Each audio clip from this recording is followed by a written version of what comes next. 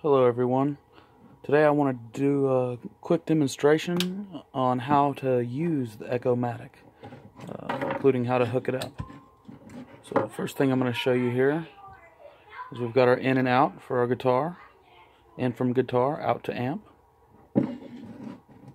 Next thing we've got here is the in from tape out, right here on the red connection, and out to tape in on the white connection. I have this Marantz 3-head. It's a model PMD 221 cassette recorder, and it's got the RCA line outs. So as I said before, it's the first one here, the red one, is in from tape out, so we've got the line out on the tape. And then the white one is out to tape in. So basically what all this does is it cycles your guitar signal through this cassette recorder and records it on the tape and makes the echo. In order for this to work, you're going to want to have, and you can use probably any 3-head tape recorder on this one, or for this, but as long as it has these in and out lines. On this, I've got this switch set. My input selector is on line. This other stuff, I don't know how much it matters. I've got that on 0 dBs. This is all the way down. Got the microphone turned off. Very important on these. This tape, or this button here, the source tape. You want to make sure that this button is up, not down, because if it's pressed in, it will not echo. Also, you've got your volume here. This is your record volume, and this will also affect how much feedback that you have and how many repeats that you're going to get. On this side, I've just got this power supply hooked up to it. Over here on the tape selector, I've got it on metal. It works on the other settings, but I think metal works the best. I'm not going to do a whole lot of playing through this today. I just wanted to show you how it works. So, of course, first you have to press your tape record and play buttons here. So I've already got it rolling. I've got this hooked up. Plug in my guitar, out to amplifier. Right now I've got all the settings at roughly 12 o'clock. I've got my record volume at about 9. Now I'm going to roll it back to about 8.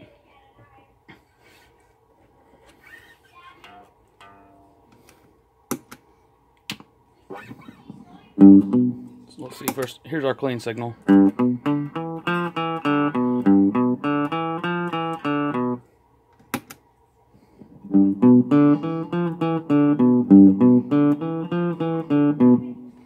So that's with the record level at 8 and all the settings at 12 o'clock. We've got volume, our mix, and our repeats. So let's turn up our repeats some. A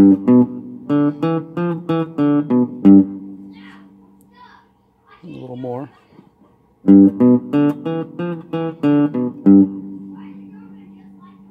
So we're getting a few more repeats there. We can have this come through in our mix more if I just turn this up here.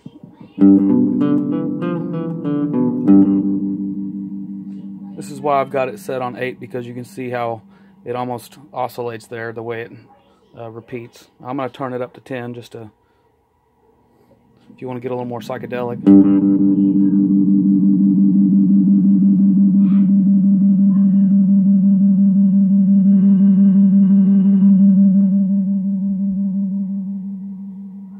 Roll this back down to 8.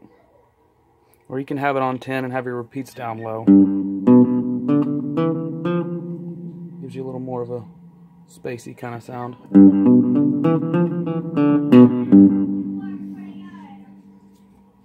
Now, if any of you have ever attempted to build the Echo-Matic, one issue that I did run into is at first I could not have the volume all the way up, or else it would make this high-pitched squealing sound.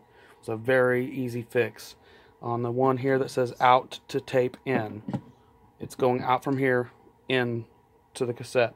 That one I jumped a 10 UF capacitor from the positive signal out to ground, and that killed that squealing sound. Anyways, that's basically all I wanted to show you.